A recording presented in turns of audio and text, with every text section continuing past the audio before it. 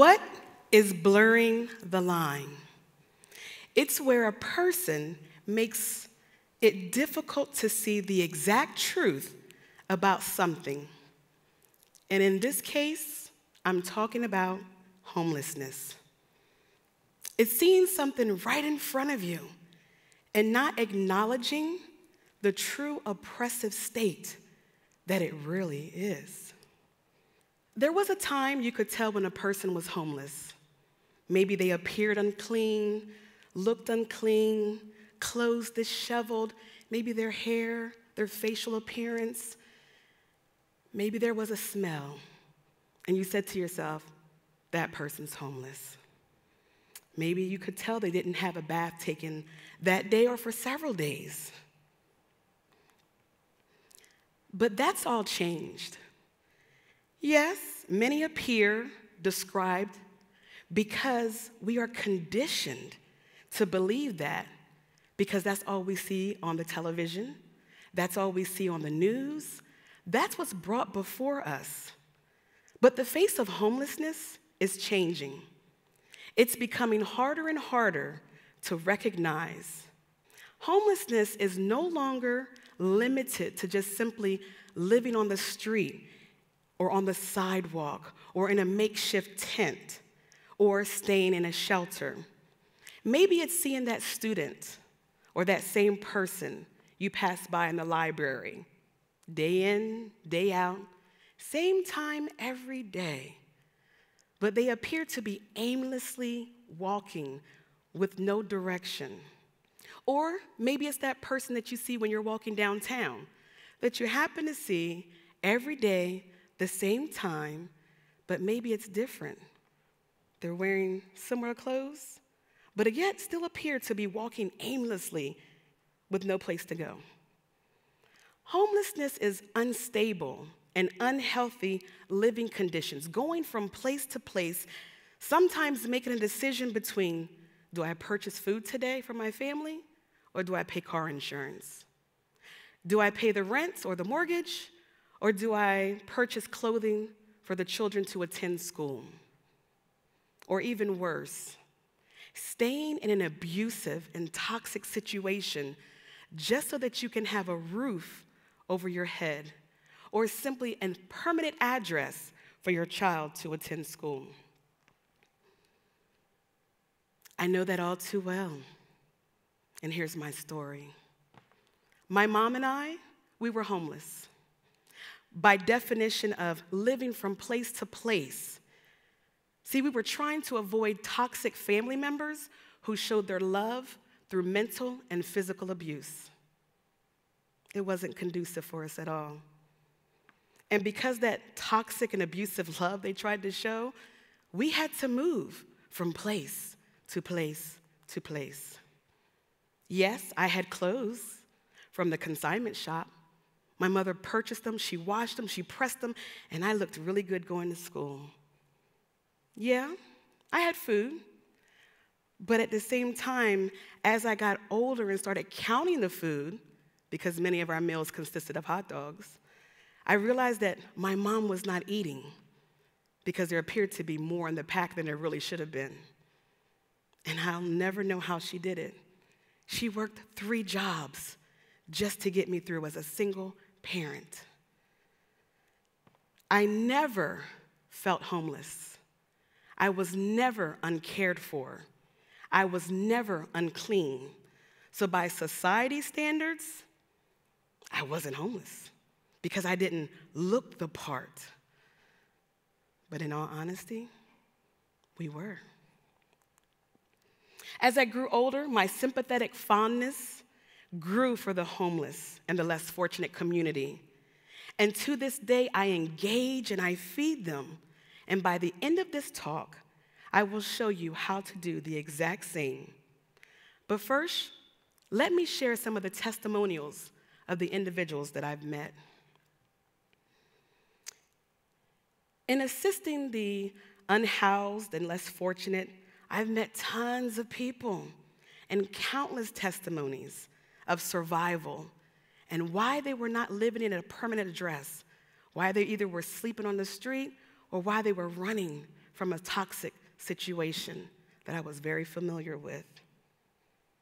I met a married Caucasian lady in her 40s.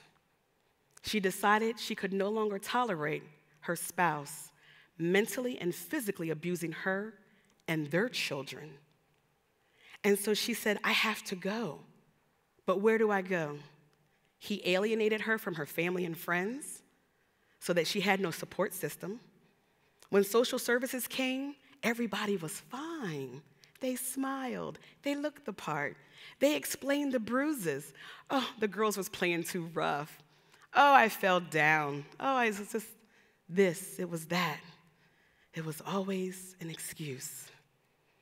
So they passed. So she finally said, I have to go. And she did. She lived from shelter, place to place, and finally ended up homeless on the street with her children because they were safer on the street than they were in her household. She said to them, we don't ever want to be separated, so we can't tell people what's really going on. I met a divorced Caucasian woman in her 30s whose son was murdered in their hallway. She says, I just had to get that one item for dinner. So her and her son were making dinner, and she said to him, don't answer the door. The same thing all parents tell their children, right? Don't answer the door for anyone. I'm going to be right across the street. Just get this one item.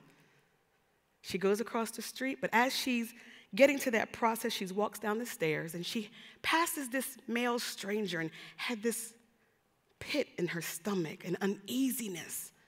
But she just chalked it off as, don't be paranoid. She comes back with the one item for dinner.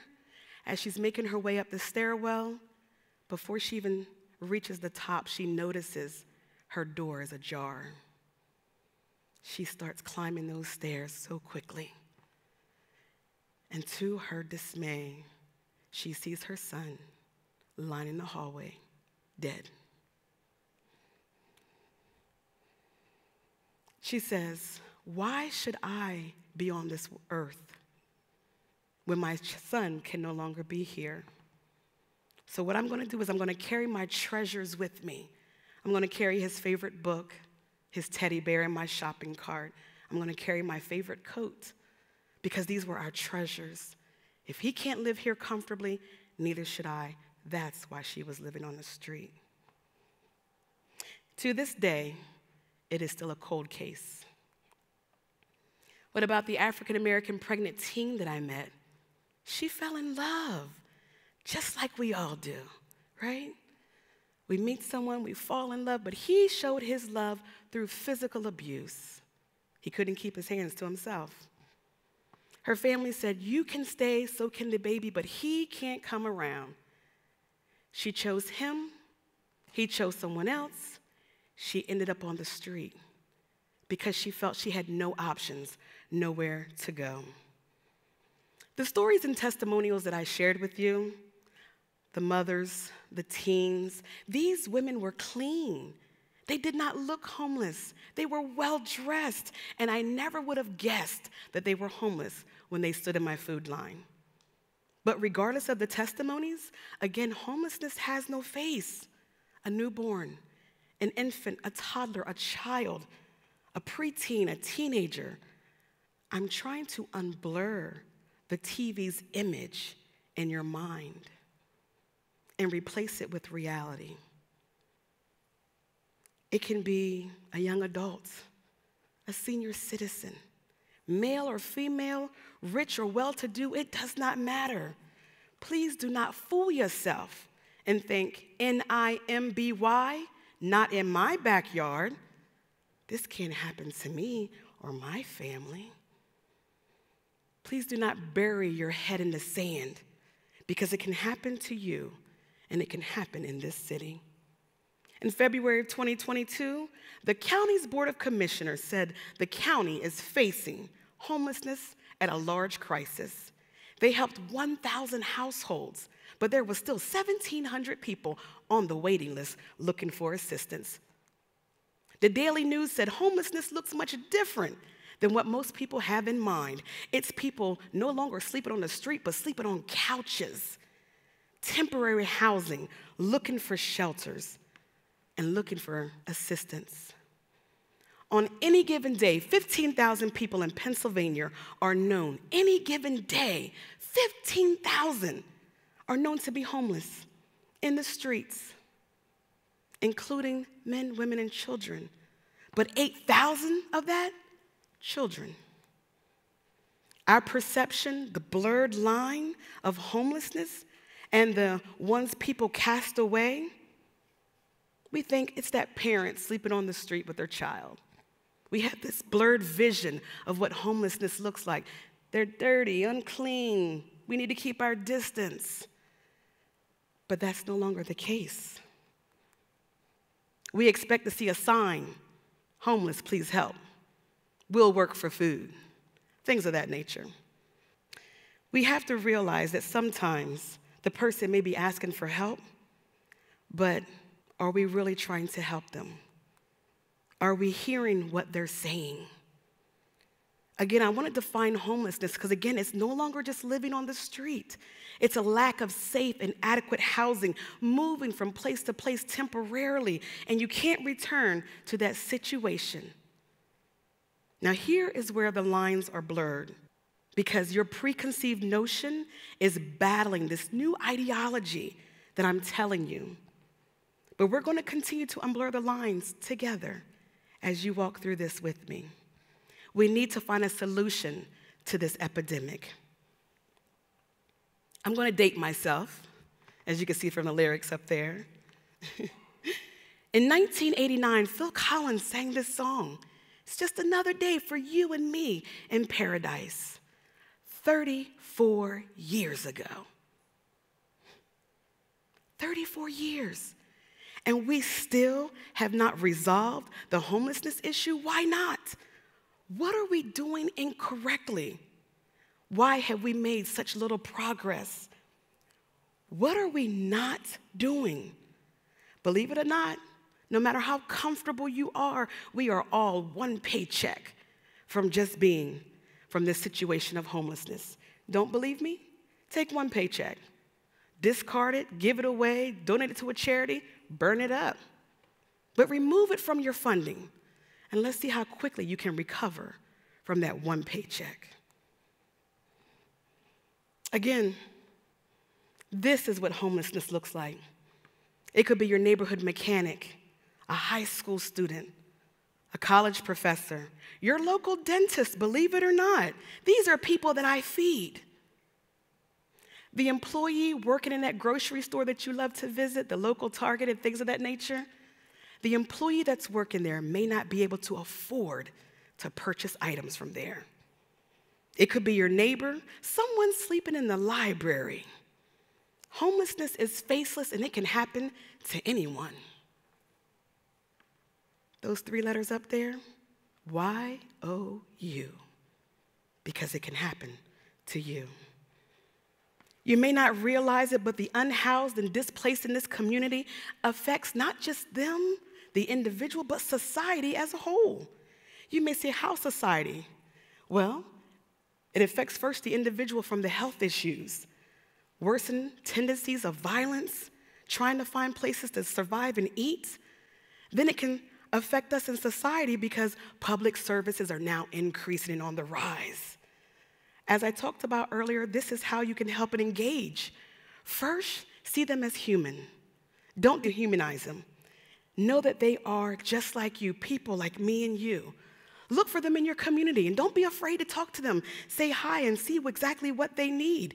You may say, look, I'm already volunteering, I'm donating, I'm doing this, I'm doing that. Great, keep it up.